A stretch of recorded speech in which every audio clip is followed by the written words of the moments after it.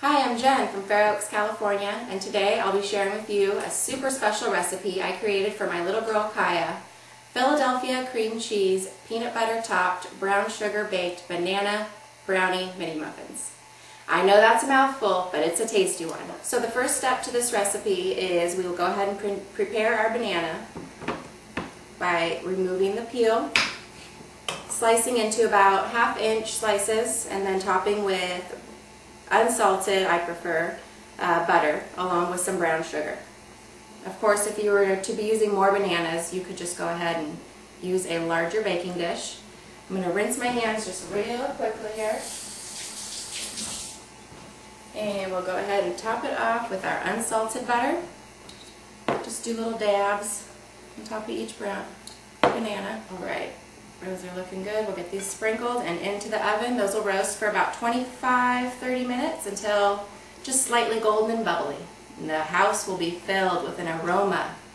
You're just going to have to try this at home on your own to find out what that smells like. You could use light or dark brown sugar.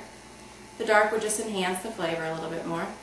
There we are, into the oven. Top rack right in the center. We will see you in about 30 minutes. So to begin our brownies, we are going to start off with 3 1-ounce unsweetened chocolate squares into a small or medium nonstick baking saucepan, and along with 1 stick of unsalted butter. And I'm simply just going to combine both of these over low heat, basically stirring constantly until I get a smooth, consistent texture, and then we'll take it off from the heat and let it cool slightly. So now I'm going to go ahead and transfer this over to our stovetop and place that on low heat, and we'll just get that melting. This should take 5-7 minutes at the most, and you'll just want to be sure to stir constantly. It's your safest bet. We don't want any burnt chocolate here. And now I've just gotten our melted chocolate all down to the smooth consistency. If you want to take a look how that looks. We'll go ahead and transfer this over here inside the side because we're going to need for that to cool almost completely, as we are going to put eggs and sugar and vanilla into it. So now while this cools, we've got just a few more minutes while our bananas continue to finish off their baking process. And here, I'm going to go ahead and prepare our dry ingredients that we'll be going to mix with our wet ingredients. I've got 2/3 cup of all-purpose flour. Go ahead and add this to our mixing bowl, along with 1 teaspoon of baking soda. Give a nice little puff to our brownies. Get that set aside. So I can definitely smell our bananas. Those are ready to come out of the oven. So I'm going to go ahead and transfer our dry ingredients aside. Look at these. Bubbly and golden delicious. That's why Kaia loves this recipe. Bananas, chocolate, peanut butter, cream cheese. Who wouldn't? Alright. Those are all nicely mashed. And it looks as though our chocolate is also cool enough to go ahead and integrate the rest of the ingredients. So I'm going to slowly add my sugar. This stirred up until it's completely dissolved. It's going to thicken up on you here, but that's okay. We are making brownies. So now I've got 2 eggs here cracked into my bowl. I'm going to add 1 at a time. I usually use spatulas or even a wooden spoon. Often works best when you're doing dishes like this. And get our second egg. And once we incorporate that, all we've got to do is add our vanilla and our mashed brown sugar bananas, and then we'll incorporate this wet into our dry. It's asking for the bananas now. Make sure this is still pretty warm, so go ahead and get these bananas in there. So now that these bananas are nicely incorporated throughout this mixture here, I'm going to go ahead and add our last ingredient, vanilla extract. That's It's going to go ahead and enhance that natural chocolate flavor. Okay, and so now that's all incorporated, we're going to go ahead and add our wet and dry ingredients together. Go ahead and pour our wet into our dry. Alright, we've got all of that chocolate in there. Now we've got our wet and dry ingredients. You're going to go ahead and fold these together just until they're combined. Batter may be slightly lumpy, and that's just fine.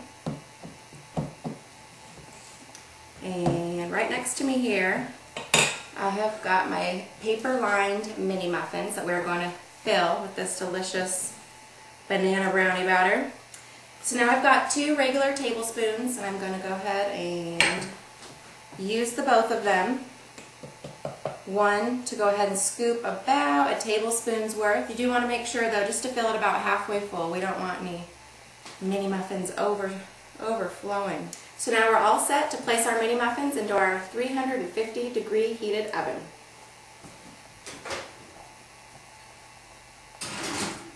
We will see you soon. And now for the most special part of this fabulous recipe. I'm going to go ahead and take our Philadelphia cream cheese at room temperature, and we're going to put this in a small mixing bowl. Whoop. It's ready to come on out of there, isn't it? And this is 8 ounces, in case I did not mention, 8 ounces of Philadelphia cream cheese. There you go, into the bowl. And to pair with this lovely creamy goodness, we're going to go ahead and add a ½ cup of creamy peanut butter, okay, as well as 3 tablespoons of powdered sugar, just to help it get a little bit of sweet. Got our handheld mixer here. Get this beat until nice and smooth.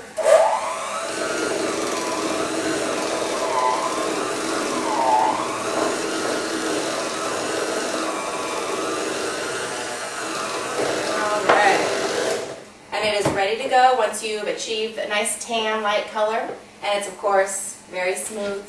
So now we're going to go ahead and get these beaters cleaned off. So now I'm going to also go ahead and use my spatula to continue incorporating this. Although our beaters have done that for us, we just want to ensure that it's all smooth and evenly incorporated. Alright. So now that we have our Philadelphia cream cheese, peanut butter, spread all ready to go, we'll go ahead and set that aside and wait for those brownies to be ready. And in the meantime, I've got a ½ cup of regular peanuts, salted, and we're going to go ahead and place these into a Ziploc baggie. And using my mallet here, I'm just going to get a little aggression out and give these a nice little pound. So it looks like everything's prepared. We're just waiting for our mini muffins to get out of that oven. And once they've cooled for about 10 minutes on a wire rack, they'll be ready to smear with our Philadelphia cream cheese peanut butter and sprinkle with a little bit of salted peanut. Alright, so it's been just about after 20 minutes. We'll go ahead and take a look at our mini muffins here. Smells just like a brownie, it looks like a mini muffin. So we'll go ahead and place this on our wire rack and let that cool just about 10 minutes. So now for the best part, our mini muffins are all ready to be smeared with our Philadelphia cream cheese peanut butter frosting. And we'll go ahead and finish these all off with our garnish of the salted chopped peanuts. I'd like to thank everyone for joining me in my California kitchen today, as well as a huge thanks to Paula Deen and Philadelphia Cream Cheese for this amazing opportunity at potentially becoming one of the real women of Philadelphia.